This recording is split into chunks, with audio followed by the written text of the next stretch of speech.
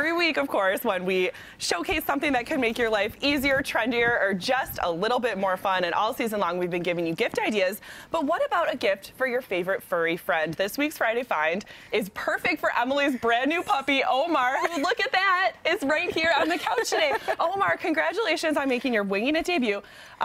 Today we have a great Friday Find that's perfect for Omar or any other dog. It's called a Bark Box, and this is kind of like a Birch Box. It's one of those things where it's a subscription service, so you can sign up for yourself if you want to give your pet a gift, or if you would like to give the pet lover in your life a gift, you just sign up on barkbox.com, and once a month, a little present comes full of great things for your dog. So this is one that they sent us as a sample. Look at the Omar loves it already, Em. Omar loves the Bark Box.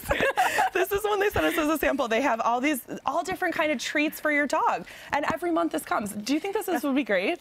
I think this is so cool, and you know, I love this. I have a puppy. It's my first time having a puppy. So this would be awesome because it's a great way to learn puppies' favorites, so you know what to get in the future. Every month, I think it's a different toy and a different treat, and I think that's so neat. And I think Omar seems really into it. How cute he is. And if you go on barkbox.com, you can pick, I believe, how much you want to spend each month. So you can do like a $5 gift a month, a $10 gift, or a $20 gift every month. And you can pick what size dog it's for, which is important, right? Omar's huge. I don't think Omar would like maybe the same things, or, you know, like you were saying, this might be a little bit big for him or not. Maybe it wouldn't be too big for him. Okay, so now that we know about our Friday Find, again, barkbox.com if you're interested in getting this for your pet, which is a huge trend to get Christmas presents for your pets or for the pet lover in your life, barkbox.com. But tell us about Omar, because our viewers don't know him yet.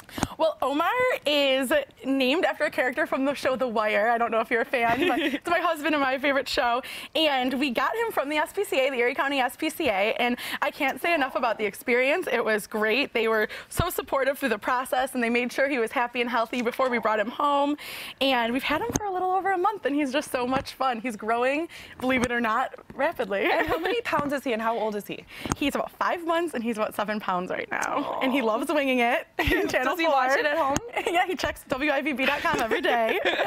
When he's not bathing, right? When he's not getting pretty for the show. Yesterday we had some fun in the snow, and then I didn't think he was ready for his TV debut, so we took a little bath, and it was just so much fun. He's awesome. And what is his favorite thing to do? His favorite thing to do? I would have to say he loves ice cubes. Okay.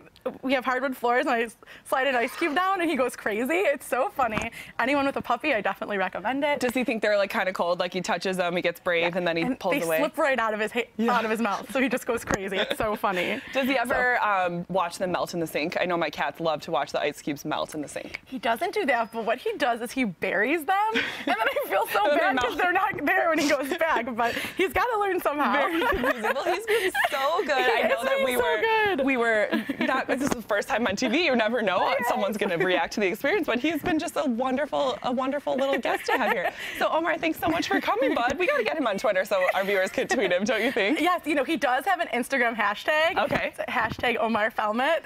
Omar Felmet. If you are interested in following Omar on Twitter, or on Instagram, there you go. And we have some news about Instagram and Twitter pictures coming up later in the dish, so we'll be sure to catch up on all that. Well, thanks for coming, Omar. Hope you like your Bark Box, and Merry Christmas to you.